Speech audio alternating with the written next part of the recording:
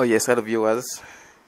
Once again, welcome you at KISA Projects. Remember, KISA Projects is home for entrepreneurs located here in komamboga-Kumukaaga along Gayaza Road. This video is all about body lotion cream production and the general business. Especially, we are going to talk about moisturizing lotion. You know, when it comes to moisturizers, sometimes the oil-based body cream is just too oily. It is dense and heavy, and it leaves you shiny and greasy.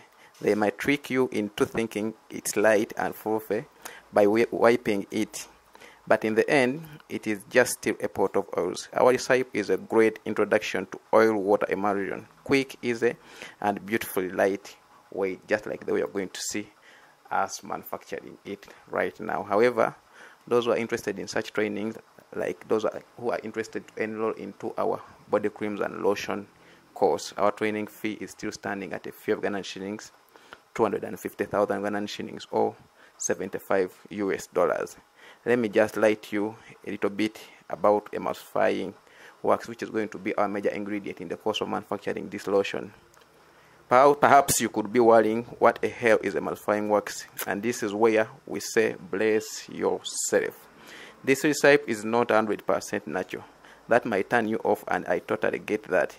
If it were possible to make a similar lotion with all natural ingredients, trust KISA Projects, it would. But before you click the X, let's just justify ourselves. A common formula of emulsifying wax involves cetastyle, alcohol, and polysorbate. You can also get a plant-derived version called bioemulsion. We have successfully used both of the above stated emulsifying waxes. In the recipe, please note, however, that not every emulsifying wax can be used with the same ratios of oils and water. Please consult the company's instructions if you are using another brand of emulsifying wax, particularly if you are using a plant-derived emulsifying wax, as these tend to be more finky. What emulsifying wax does that no other natural ingredient can do is that it emulsifies twice as much water into the oil, 2 to 3 parts water and 1 part oil. Oh wow! Making a light grease-free lotion. You will love this recipe if you like to use lightweight commercial body lotions for any purpose. That's why we urge you that you have to subscribe to this YouTube channel for such wonderful videos. However, trainings are only done at our center here in komamboga-Kumukaaga along Gayaza Road. These videos are just for demonstration purposes, but we shall not be giving you the amounts or the weights of ingredients that we are using, and even in some cases we may not mention the ingredients that we are using, because these are just meant to demonstrate to you what we do here at our office. Remember, KISA Projects is an industrial training center whereby we empower Africans with proven commercial formulas concerning production, especially production that you can start right away from your home. However, those who can't afford coming here at our center for physical training can order for special training and send you someone to come and train you from your home, even when you are not based in Uganda. However, those who can't afford hiring a trainer away from office to come and train you from your physical location, you can still enroll for our online classes, and our training fee for body creams and lotion is still standing at a few of Ghanaian shillings, at a few of US 75, or Ugandan shillings 250,000. Let's talk about immersion.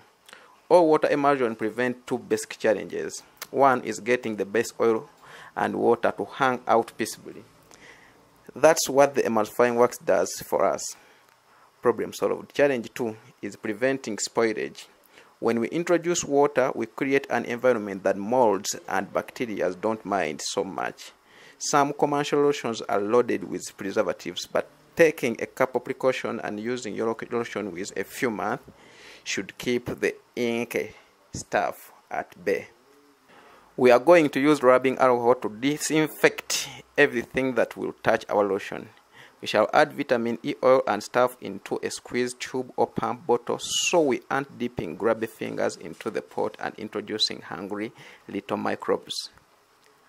Has our lotion gone bad? If it is covered in mold, yes, obviously. Less obviously, if a bacteria colony has made a home in your lotion, it will take on a rather cheesy odor. If it is neither moldy nor cheesy smelling, you are good to go. These are some of the things that you need to start your lotion business. They are not expensive, they are cheap.